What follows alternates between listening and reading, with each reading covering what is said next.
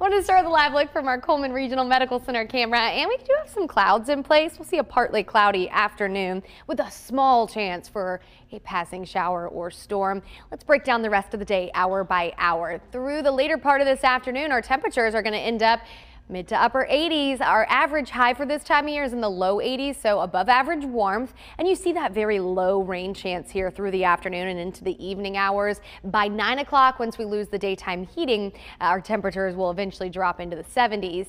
But through the heat of the afternoon, we could have a few thunderstorms along into the north of I-20. Within the darker regions here is where we're a little bit more likely to see a cooling shower or storm to provide some temporary relief from the heat.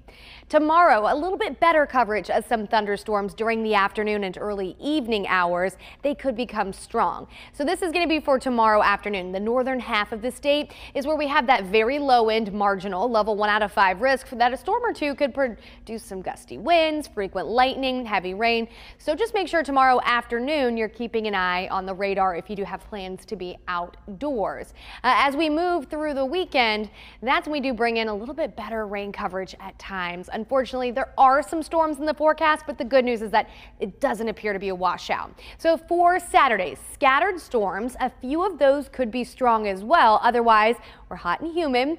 Sunday appears to be the drier of the 2 days this weekend with just a few hit and miss thunderstorms possible. That temperature of 90 degrees is a little misleading because although the thermometer is going to show you 90, we are going to feel hotter than that, feeling like the mid 90s when you do factor in the humidity.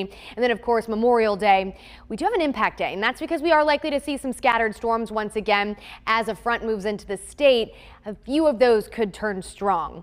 This is that outlook for tomorrow. Tomorrow is going to be another day with a marginal risk. We're getting to that time of the year where these storms just have a lot of fuel and energy to work with. So almost every afternoon we'll talk about the possibility that a few storms produce gusty winds, frequent lightning, and then also some heavy rain. Here's a look towards Sunday. So these are your feels like temperatures. So to get this, we factor in the temperature outside and the humidity values. And when you add those together, this is what it's going to feel like to your body. If you're out and about on Sunday, some spots are going to feel like the mid 90s. If you are going to be outdoors on Sunday, just be sure you're drinking plenty of water and staying hydrated.